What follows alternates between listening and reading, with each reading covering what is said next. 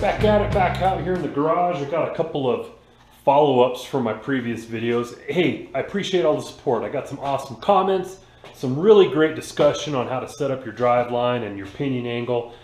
Very cool. I'm not the expert on it. I try to study, I try to share what I've learned, really just trying to build the community and help everybody out.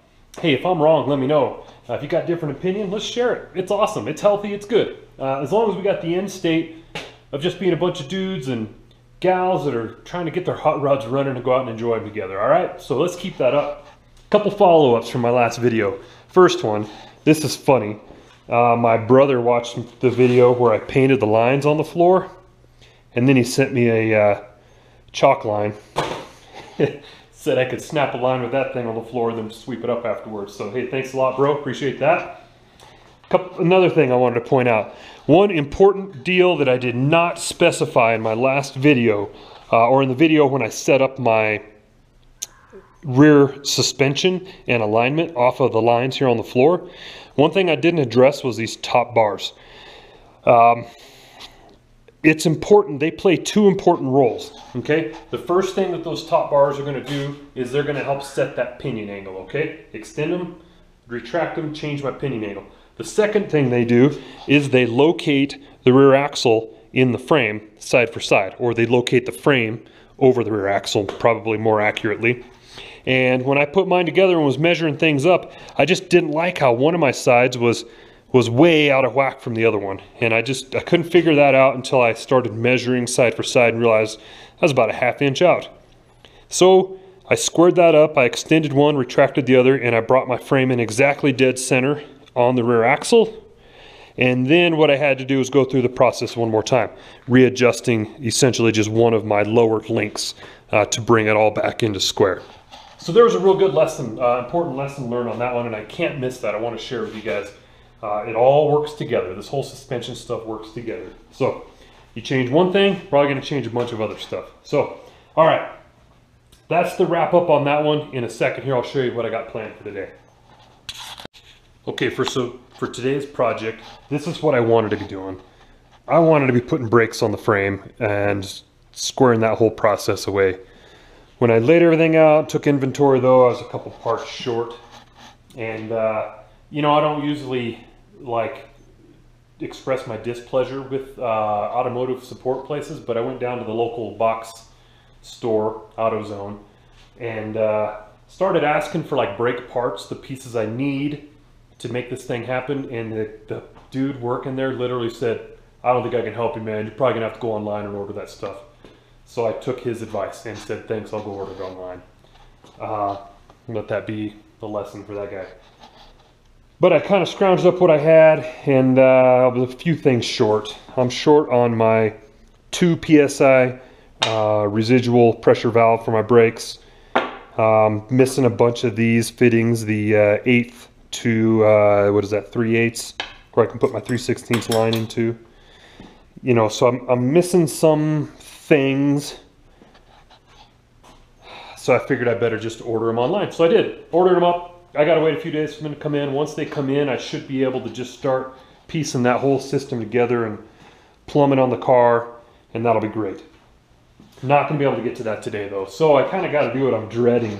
I don't know why I hate working on the floors in this thing so much. Maybe because it was such a pain, and I'm not a quilt maker, and that's what it felt like stitching each of these panels in here. But I got to tackle this a little bit more. I really want to get a little primer and paint on this whole inside. But before I get to that, I have some stuff to clean up. Like, I got to finish around where my brake pedal went. I've got to finish up these corners. Can you see that down there? That corner is open, and same on the other side. It needs to be patched up. But I got a plan to get there for it. I'll show you what I'm going to do here. So I've been learning a lot on sheet metal. I'm not too afraid of just cutting something up and starting to weld on it, but I did get afraid of these quarter panels here. I'll show you here. I'll shine my light down there and you can see all that rot through there. So that all needs to be fixed. And if you look here, the fellow that had the car before me started on this project, attempted to fix that, and you can see that little patch that's laid in there. Now, what's got me concerned here is these Model A's, it's a compound curve here, okay? So there's a curve that comes this way and it curves down. And when this patch panel went in, it has neither of those curves. So it actually looks fairly terrible, worse than I want it to. So I was trying to figure out how to patch that up and kind of lost confidence in my ability to bang out a piece of metal to fit that. So I got to looking around and I went the easy route. I found these on eBay, and it was less than $100 shipped for a pair. And I thought, you know what? I hate just spending money to fix hot rods. This isn't like one of those big, shows you see on TV with a bunch of sponsors. I'm sponsoring this whole project off of money I earned off another hot rod I sold. So it's limited, but I prioritized and bought this. So if you check it out, when I line it up there, it seems like it's a pretty good replacement. And if I can put it in the light here, I hope you can tell that it carries both the compound curves very nicely. So much as I hate doing sheet metal stuff, I'm probably just gonna tear into that today. So I'm gonna get my little welder, stitch up the floor, replace these panels. Well, pull the panels off and get in there and make use of that opportunity to tie up all the loose ends inside to put my patch panels on.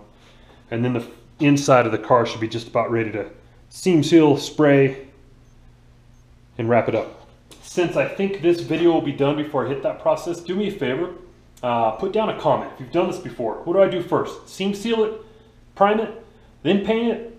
Do I prime it, then seam seal it, then paint it? You guys tell me. And I'm talking about all these seams along here where my welds are.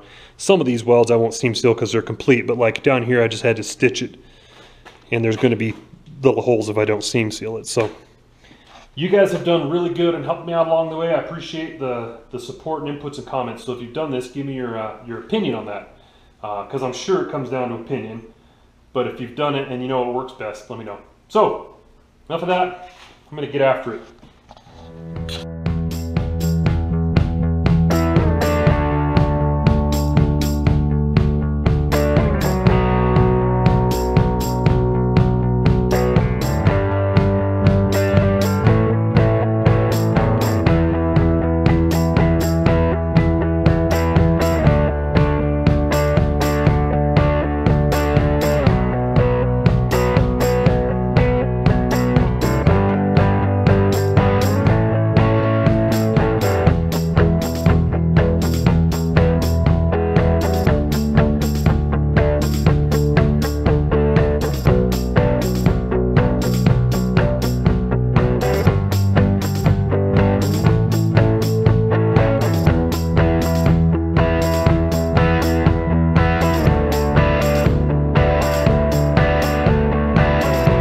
Okay, you can see what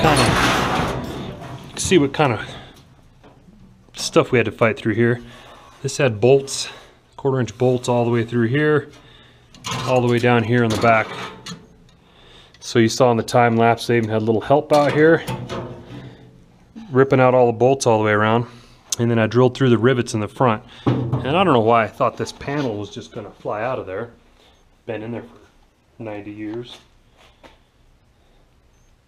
91 years.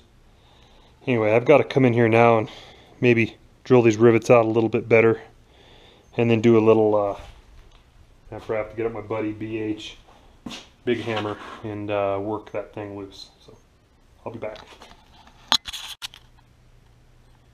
There's no such thing as a quick project. I'll show you what I got going on here. This is all loose on the inside here. Okay.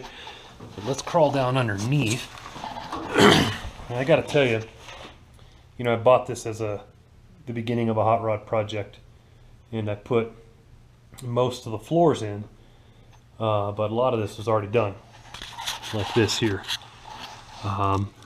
So the guy that did this work before, I don't know, bless his heart, tried, but I don't know what this is. Like, this hangs down below the body line, so this needs to be removed. But also, here's what's going on here. All this panel needs to come out. and it's all booger welded in here, so I think I'm going to introduce my friend the cutting wheel. I'm going to do a little marking and figuring, and then we're going to go to town and we're going to get this out.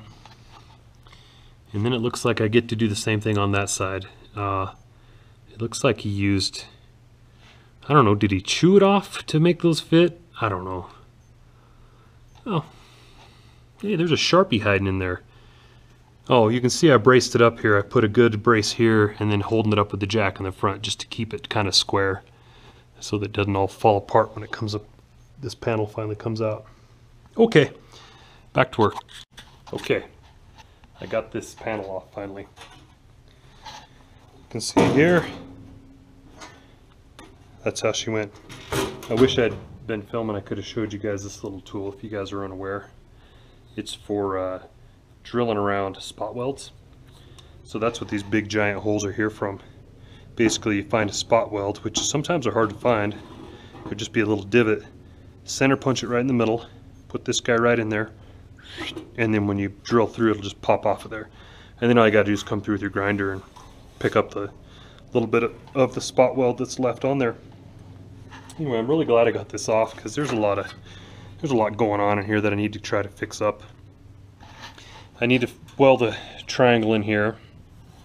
That'll give me a chance to do that, patch that up, and then I need to clean this up, take my new panel here.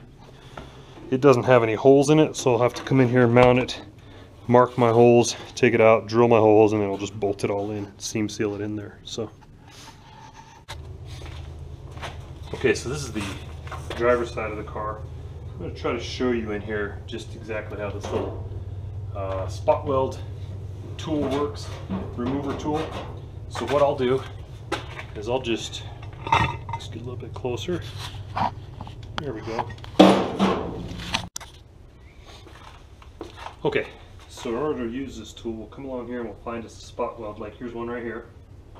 And if you can't find them, sometimes you can take a little bit of Scotch-Brite and you hit the high spots, and then the low spots of the spot weld will stick out.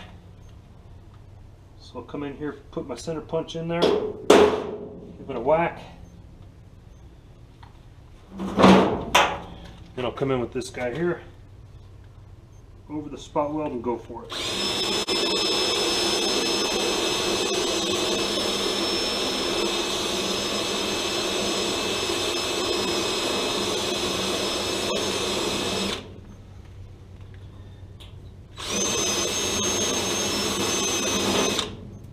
Okay, so that spot weld's out. Now I've got 1, 2, 3 rivets to go and probably 3 more spot welds, and this thing will be released and ready to go.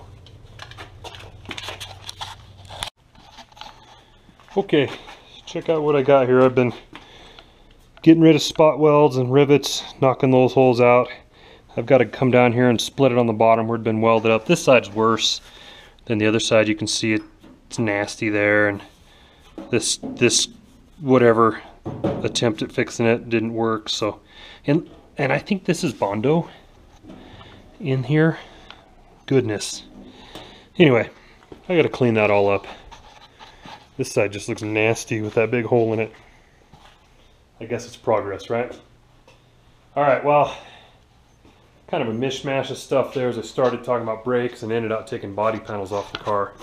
And I hate ending a video with a project half done, but I'm going to this. Yeah, so I'm going to wrap that one up today. I hate leaving a project half done and calling a video good, but I hate even worse taking a week to finish a project and then putting the video out and it's long. So let's just go with this. I'm going to call this good. Do me a favor though, hit the subscribe button down below.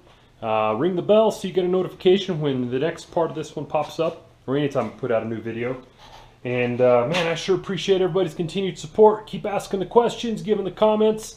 You guys are awesome. Let's build this community.